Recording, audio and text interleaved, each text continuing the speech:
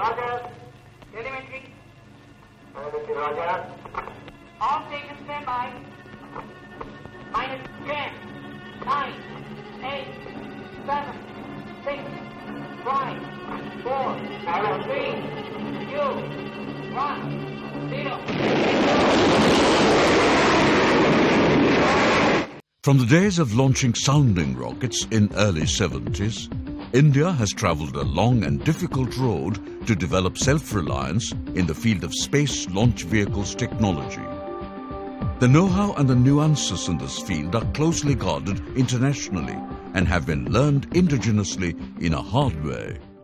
Crossing important milestones like PSLV-C and ASLV, this road has led us to successful development of the Polar satellite launch vehicle.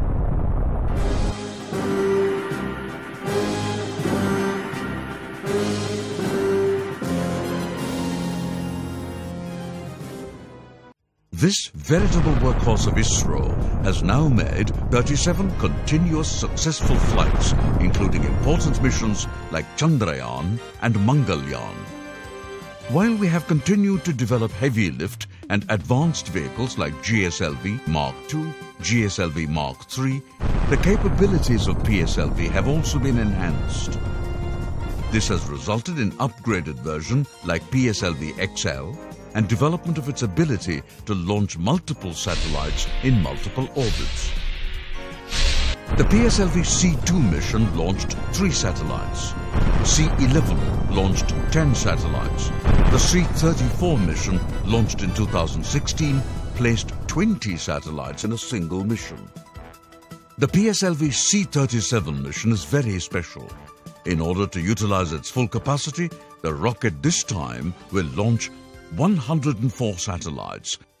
Among its large number of foreign co-passenger nano-satellites, it will inject ISRO's Cartosat-2 series satellite and 2 ISRO nano-satellites, INS-1A and 1B, each weighing around 9 kilograms, into sun-synchronous polar orbits. This extraordinary mission has been very demanding for the engineering team and required a lot of care in its design. The orbit determination of the satellites at the point of their separation from the launch vehicle will be carried out using onboard NAVIC receivers. INS-1A and 1B will be separated using the recently inducted ISRO wedge lock separation system called IWL-150. It will take around 1006 seconds for the rocket to reach the orbit. The separation process of all the satellites is planned to be captured using 5 cameras of the onboard video imaging system and would take 715 seconds to complete. Cartosat is a follow-on mission in the series of satellites, primarily for cartographic applications. The 3-axis stabilized satellite is configured with a mission objective of providing spot images in panchromatic and multispectral bands. The imageries will be used for urban and rural applications, coastal land use and regulation, management of utilities like road networks, water distribution, creation of land use maps, change detection to bring out geographical and man-made features. It will also service various other land and geographical information systems applications. The INS-1A and 1B are remote sensing satellites with specific applications. 88 nanosatellites, each weighing approximately 5 kilograms, called Dove satellites, belong to a US company called Planet, and 8 satellites called Lima belong to Spire Global Incorporated, USA. These satellites are for remote sensing applications.